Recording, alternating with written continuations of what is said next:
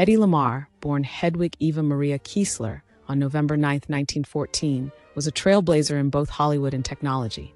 Originating from Austro-Hungarian Vienna, she ascended into stardom during Hollywood's golden age. Lamarr's fleeting film career in Czechoslovakia included the controversial film Ecstasy in 1933.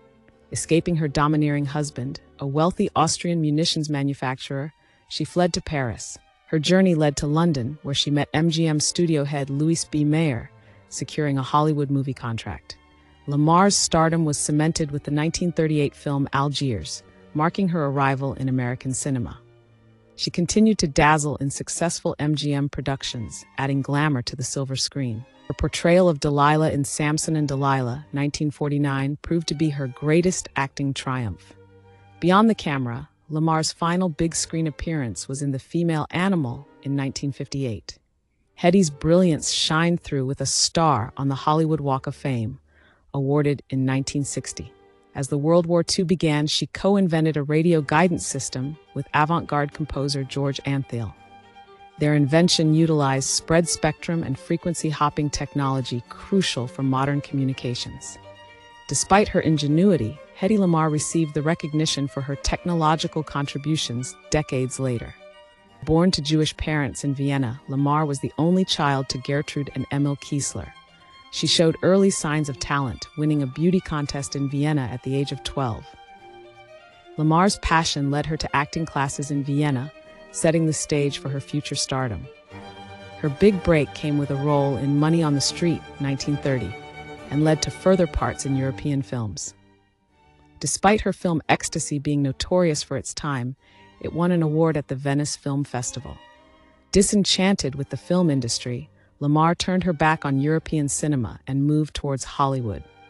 Lamarr's tumultuous first marriage to Friedrich Mandl led to her covert escape and eventual emigration to America. Lamarr's experience in military technology meetings sowed the seeds for her future invention. Her tactful self-reinvention from the Ecstasy lady to a Hollywood star revealed her strategic acumen. Lamarr's luminous on-screen presence saw her typecast, but her off-screen life was marked by invention.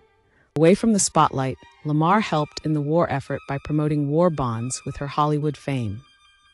Exploring production post-MGM, she formed her own company, but faced challenges in creating profitable films.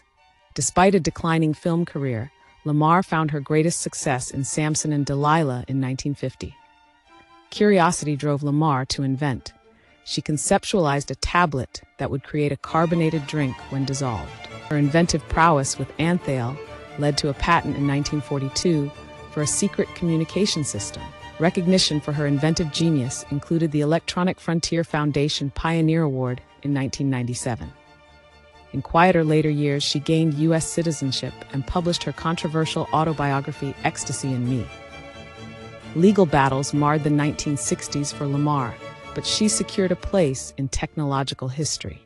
Withdrawn from the limelight, she still left an indelible mark, earning posthumous induction into the Inventors Hall of Fame in 2014. Hedy Lamarr passed away on January 19, 2000 in Florida, an iconic figure of both cinema and science. Her life, a synthesis of glamour and genius, left an invaluable legacy in the realms of entertainment and technology. That was a glimpse into Hedy Lamarr's life.